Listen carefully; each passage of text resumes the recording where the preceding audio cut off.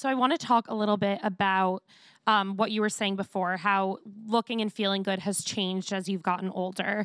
I mean, obviously, I think everybody here would agree that you looked amazing your whole life and when you were younger, everything. And so, but you said that you didn't feel as confident.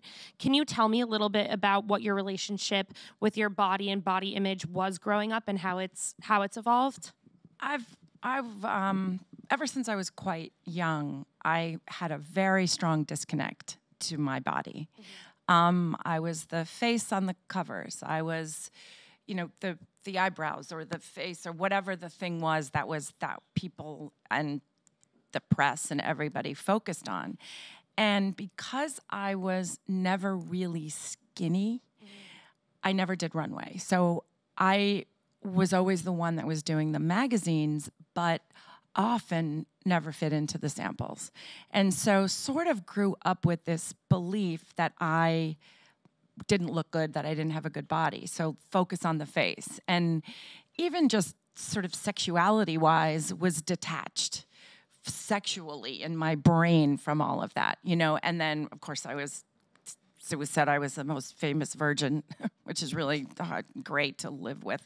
Yeah, oh God. But it yes, happened. But so there's that. But there was a whole piece of me and my life that I just put blinders on.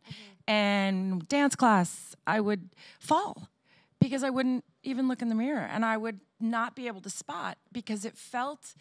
There was this fear of ego and fear of being that person and fear of self-indulgence and all of this, I don't know, however, Catholic upbringing, Catholic guilt, but there was a lot of fear associated with it. And so my response was just concentrate from the neck up, keep your brain, I went to college, it was all about that. And now I'm actually celebrating it more.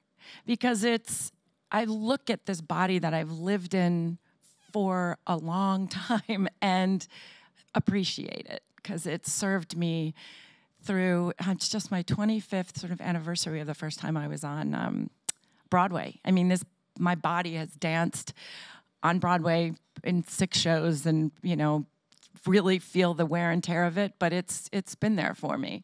So I think as I've gotten older and I've felt closer to my own sexuality as well.